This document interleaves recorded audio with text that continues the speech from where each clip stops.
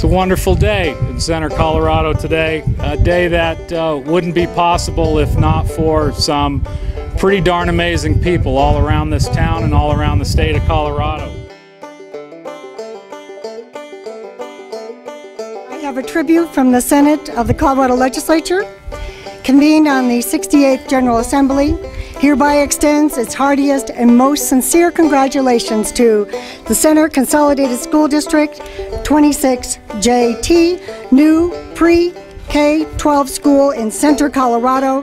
We congratulate Superintendent George Welsh, the Center Consolidated School District, and the Center community of Rio Grande and Saguache County for the truly collaborative effort and significant commitment to ensuring the best education for their community. Thank you.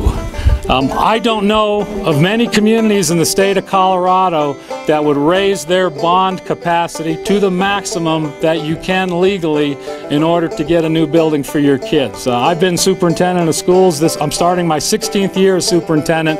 We've never gone to you and asked you to raise your taxes, and the one time we did, we said we want you to raise them as high as you can. And all this does not happen, no matter where we get all the other money and whatever else we do. All this does not happen if not for you, for digging into your pockets, for accepting this opportunity for the kids in the community. So I thank you very much for being here and for giving us the trust in doing it. We have a G.E. Johnson Scholarship Fund Program that commits to our rural school communities that will be here for the long haul. And with that, I'd like to present George with a $1,000 student scholarship to support a graduating senior of the 2013 school year. We'll support 4 years, $1,000 for 4 years, so it's a $4,000 scholarship. Hopefully it shows some of our appreciation and commitment to your community and your students, and hopefully that student will go on and do great things. Thank you. Students of Center, this is not a gift to you, this is a promise that we will reach out and give you the best education possible. Parents and community members, this building is yours too. We encourage you to come and enjoy it, just as we did with Haskin for nearly 100 years. The memories we had over the last 100 years are still with us. Now this generation of students will get to create new memories.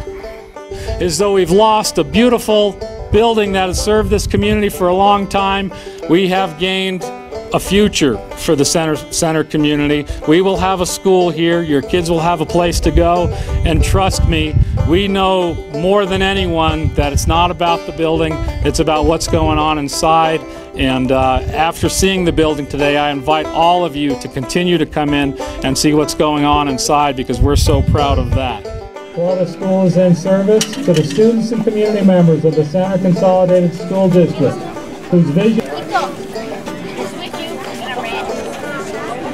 where you can just use them in school this year.